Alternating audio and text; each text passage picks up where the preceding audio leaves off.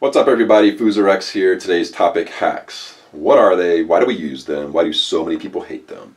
I think it's because people don't know how to use them. It's kind of like writing with your opposite hand. You know, it's just very different. And people just think, oh my gosh, this is so hard, I don't want to learn. And then they start resenting the people that do put in the work to learn them. But that's all going to change today, right now. Like, we're going to break down the unstoppable power of the 5-row hack. So let's do this. I'm going to keep my guys up. I do not have fancy video editing software, so I don't want to get blocked too many times and slow this up. Alright, hack number 1.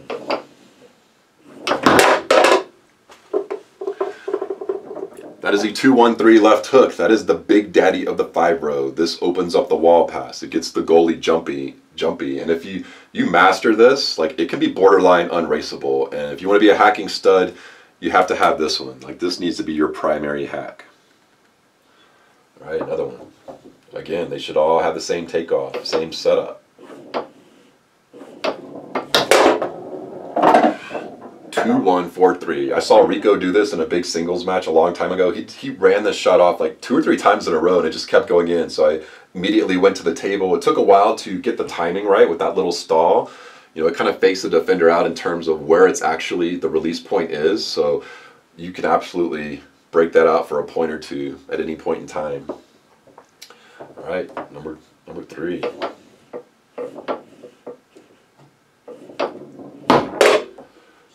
right, 2-1-4 brush down. Garrett Schirkenbach, he did that on me so many times because I'd never seen it before. But the power in that is you're hitting it with the 4th man, and it's an actual brush because you're kind of rolling it a little bit further back, and almost the slower the better because the defender will chase it out, and when he stops, you can hit that angle in there. All right, another one. That is a 3-1-2 stall. Like, I read about this way back in the day. Somebody called it the Tommy because they thought he invented it. I don't know who invented it, but this one is beast. I don't see this used a lot, but this one's money because it's the exact same takeoff of all your other hacks that went long. The goalie's going to be going long. That pass is designed, when you hit it perfect, it's designed to hit the corners. So that, I mean, it's just deadly. I could use that all day. It just blends so well with your series in terms of your hacks and your 5-row setup. All right, another one.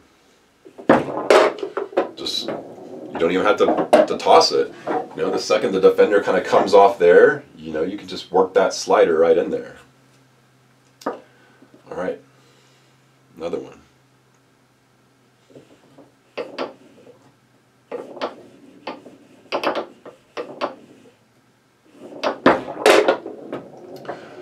This little toss slider right here. This one's awesome because once you've established that you have your big daddy one, and your big daddy needs to go around middle dot. If you're not going around middle dot, it's a little daddy's. It's a little cousin. Your big daddy should go over here, and it's going to force the goalie to kind of come out a little bit more. And once they do that, I mean, this is huge, and you can just practice this. And so we'll just take a step back now that we've kind of gone through a few different hacks here. Do we take hacks right off the bat? Like, when we see these holes, anytime it's there, you know, when we start playing and I see the defender have this kind of setup where it's this easy slider, do I want to take that right off the bat? Hell no.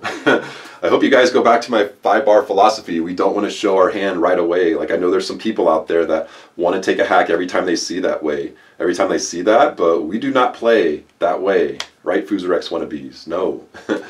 Why not? Well, it is showing our hand. We want that point when we need it, not just to have it. Like, not all points are created equally. And 2, we might not even need to hack to beat our opponent. So we might have to play them later in the night or on the weekend or, you know, next week. So let's just save all of our tricks. You know, we see these openings and we're just taking an inventory of what's there at all points. All right, and just like the hacks over here, you should do the same exact ones over there. You know, you have your, put these up. A little bit slower, but You got your big daddy from the opposite side. You know, you've got your sliders. You know, and you can set these up too.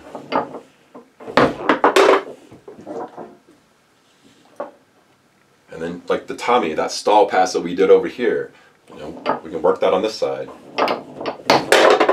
The reason that works so well is, you know, when you're playing, anytime you get a steal, you would bring that ball to your passing row series on the near wall. Every time you get a steal, you do that. And then eventually, you know, you fake out the goalie and the defender because you've conditioned them to bail because you're bringing the ball over here. You're grooming them. You know, you're grooming them basically, and that is the power of foosball. So I don't know how many hacks that was. That was a lot, but again, they all look the same. They all have the same setup. They should all have the same setup, the same speed, the same takeoff, and they should all blend in with your passes. So let's talk about the philosophy behind these. Like, first off was, what does hacking do? Like, why do we even do it? So number one is it flusters the other player, like especially newbies, because they don't know how to block it. They haven't practiced with the hand back there.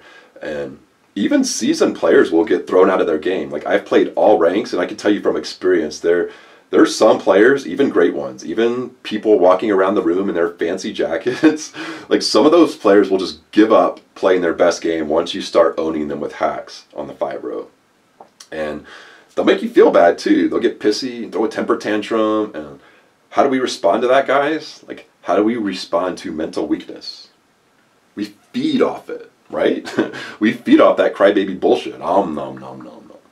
So I'm going to pause real quick and go a little bit off topic just because. So when you play a player, and this is kind of a different topic for a different video, but it kind of relates to this. When you play a player who starts jarring and complaining and throwing a temper tantrum, maybe lifting the table, just getting shitty overall, it's easy to want to dial it back, back down, be the nice guy. You kind of say to yourself, oh man, I'm pissing off a friend, a fellow foosball brother over there. I better ease up. So they calm down. And the next thing you know, you're letting their reactions take you out of your game. So do we do that? No. You do not think like that, guys. When you see your opponent crying, you picture them and imagine them waving a white flag, because that's what they're doing. They're trying to do anything they can to stop this avalanche of pain that's raining down on them. It's this mental giving up, this mental weakness, and that's what it is. And so now that you know that, like, feed off that, guys. Like you're stealing their life force. You want them to cry. You want them to get pissy. Do not let people's reactions intimidate you or change your game. So I just had to get that out of me, and I think that just ties in well with hacking, because a lot of players think it's a cheap way to win, and you're going to find yourself being faced with that reaction a lot. So what's the next point here? I forgot what I'm even talking about. Oh yeah, why do we want to hack? Number two, it opens up your passing lanes. Like, when you start hitting a few of these hacks on somebody, they're going to be forced to respect them, which is going to open up your passes, because they can't be 100% focused on blocking your 5-row anymore, if that makes any sense. So it's just like when we have a dominant 5-row, we're passing at such a high level, it opens up our hacks. You know, they're focused so much on blocking the 5-row, we can get a couple easy hacks in. So it only stands to reason, if we're hacking well, it's going to open up our passes. Again, winning foosball is about keeping the other player off balance. Even if you don't hack, you still need to keep them off balance by changing the timing of your shots and your passes. All right, why do we hack again? If you have an entire arsenal of shots that I showed you, it doesn't matter if they have a hand back there or not. Like, these are calculated shots if you use them in the series. If you're using each hack to set up another hack, and you're taking a reading on how they're reacting. These are not sloppy hacks used out of desperation. You're not just throwing them out there. You're getting a read on how the other person is defending these. Like, these are legitimate weapons, and it's just like scoring them from the 2-bar. If you can chalk up a point without having to go through that extra, process of passing and shooting, like why not take it? And the fourth reason why we hack, we want to be able to win multiple ways. Like, this is a strategy straight out of Todd Lafredo. I read an interview from him. I think it's called Todd Speaks. If you want to Google that, it's amazing. So much great knowledge all in one document. And he said that somebody came up to him once at a tournament and said, like, oh my gosh, you've got so many, you have like multiple personalities on the table. And the problem, and each one of them plays at a pro master level. And he said that was the best compliments he could ever get. And he's right. You have to be able to win in different ways. You know, at some point in a long tournament, over a weekend, somebody might get on your pass for a little bit, might get on your shot, and if you could just stay one step ahead of them, or who knows, maybe you just start throwing out hacks. You know, that's like 80% of your game, but you know what you're doing. If the other person has not played you a whole lot, like, you're going to win. So now that we've gone over some of the hacks and why we hack, let's talk about how to master this part of the game. So how do we get really, really good at this? Well, obviously practice, just like everything else.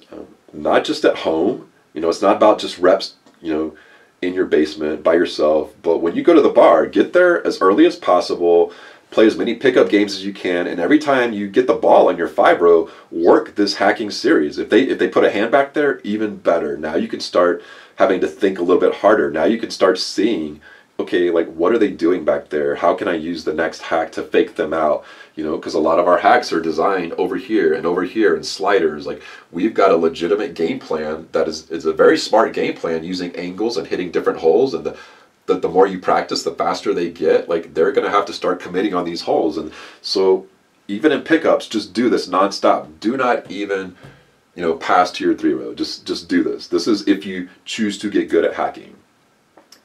You know, there's also another benefit to doing this. Like, when you start playing to learn versus playing to win, you stop playing scared. You've resigned yourself to winning or losing. Like, it doesn't matter to you. And 100%, which means like 100% of your focus is going to be on getting better in an actual game situation versus, oh, I'm trying to win. Let me try to get a pass in. You start thinking too much because you just want to win. Like, just, you know, put yourself in a bubble, put yourself in a vacuum where, hey, right now we just want execution to come naturally instead of thinking about anything else. And trust me, guys, like, this is not easy for most players. Most players just care about winning, even pickup games, even like the singles tournament. Like, you have to, if you want to get good at something, especially this or a 3-row shot or your 2-row, you have to set your ego aside. You have to be okay losing short term so you can win long term. And I know that's going to sound crazy, but if you abandon your game plan when the going gets tough, you're never going to develop the confidence it takes to play the game and execute at the highest level. You know, the reason when I was playing, going on tour, that my hacks got so good back in the day, it's because I broke a finger. I broke my middle finger playing softball and in my shooting hand, and so I couldn't shoot at all. But I don't want to stop playing foosball for 2 months. So for 2 months, all I did were 5-row hacks in singles and the singles tournament and pickup games, and that's what it's going to take to just obliterate your opponent. You know. All right. Next point, like, how do we master hacking? Just like any other aspect of the game, we're using a series. We're setting up our opponent that we can go to. We can go at any shot, any hole, any time. Please go back to watching my 5-bar theory video to understand this philosophy. Everything needs to look the same. We need to take off at different points in time. We need to be able to hit different holes at different points in time. These hacks, they need to blend into your passing series for optimal results. And if your hacks don't blend into your passing series, then you're just wasting possessions. Like, you know, if they don't blend in, then your opponent's going to start getting a read on you. He's going to start, at least this is what I do when I see people who I know have certain hacks, I start setting them up. I'm like, hey, this hack's going to be open. And when they go, I'm like, no, sorry. You know, I'm using their lack of deception against them. You know, I see players every week hack and they win, but there's a really big difference between hacking and hacking smart. And if you're a hacker and you're like, how do I know if I'm hacking smarter? I'm just a hacker. You know, if the goalie guys are over here and you're still getting your hack in, that's poor foosball. Like, that's it. Like, if you're hacking in a wide open hole, then that's smart foosball. So, all right, guys, I know this was a long video, but sometimes foosball needs these deeper talks. I expect you guys to start playing smart foosball. I want to see smart foosball from all you guys. So keep on foosing and work on those hacks.